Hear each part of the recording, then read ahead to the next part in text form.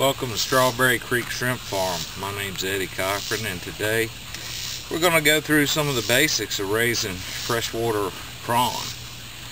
We're here in Chatham, Virginia. We run one of the largest nurseries in the state of Virginia, and we're going to go through today in this video, we're going to talk about water quality and water issues. So I guess what we'll do first is throw the net here and get up a couple shrimp to show you what we're talking about and what we raise here.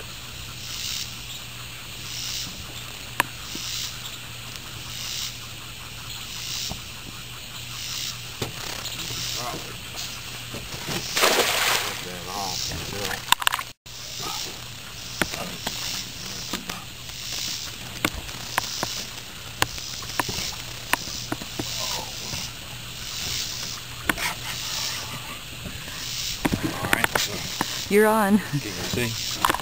Okay, so here's a couple we threw the net. We have a couple closer, of small babe. prawns that we've netted. They're about a month and a half into their growth, a month or so. We're a little behind schedule this year, but you can hopefully see them there. Alright, so raising prawn.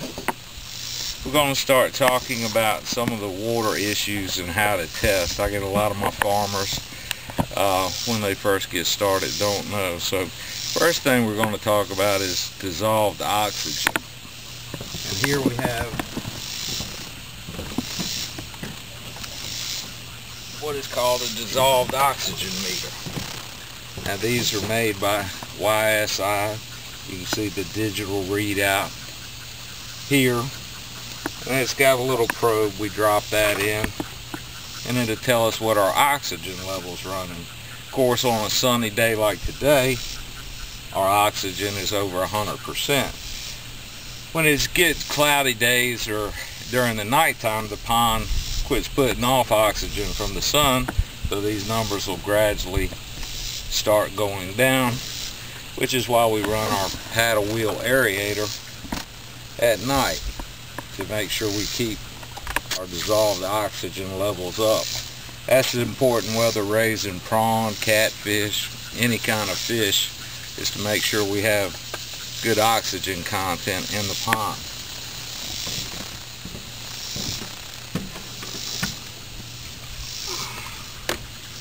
Now our next most important feature is pH. And you'll find a lot of different ways in which to test your pH. We'll start out with probably one of the most familiar ways is a little test kits you test your aquariums with, you get at the pet store.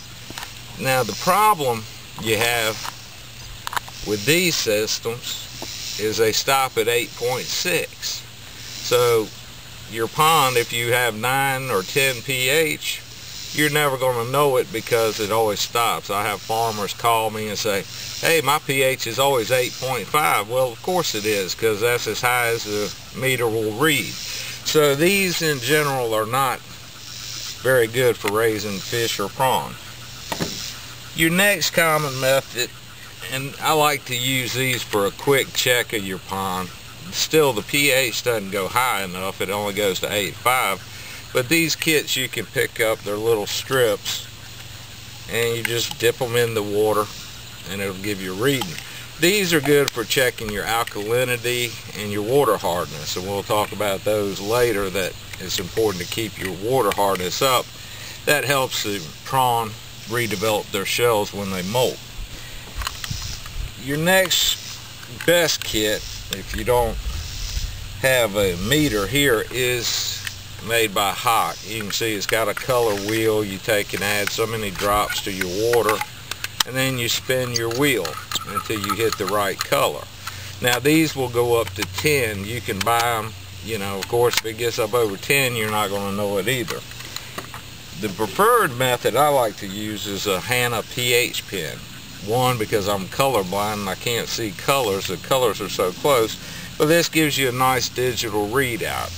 You basically just hold it in the water and wait until you see, and it'll tell you what the pH is. We checked this one just before we got started, and the water was 8.8, which is good for the middle of the day like this.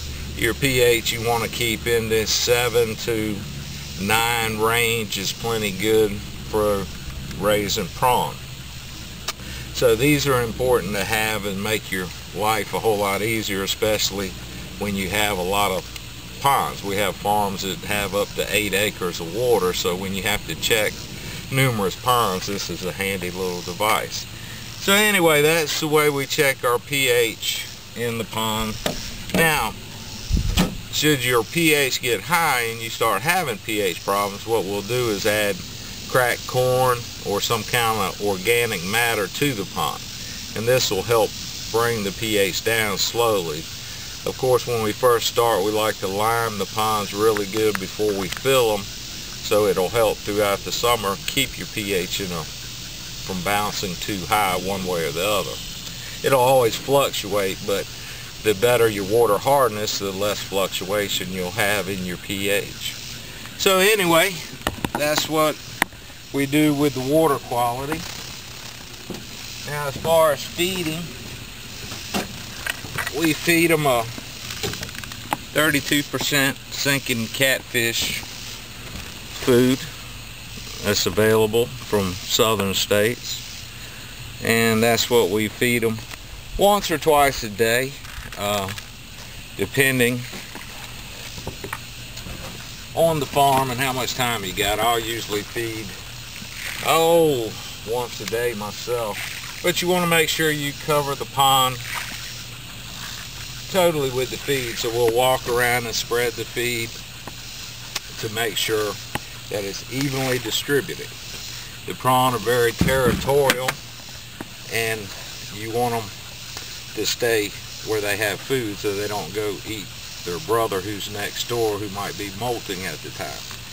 So anyway, this is our first little segment on pond quality and water quality, and hope you'll stay with us, and we'll document throughout the grow season that we have left here, and we'll go through and watch them grow, and then we'll show you how we go about harvesting them. So that's it for today. Hope you'll come back and visit us often.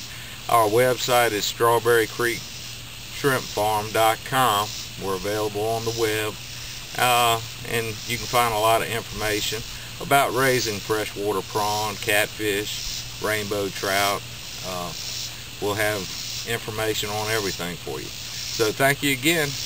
Thank you. Bye-bye.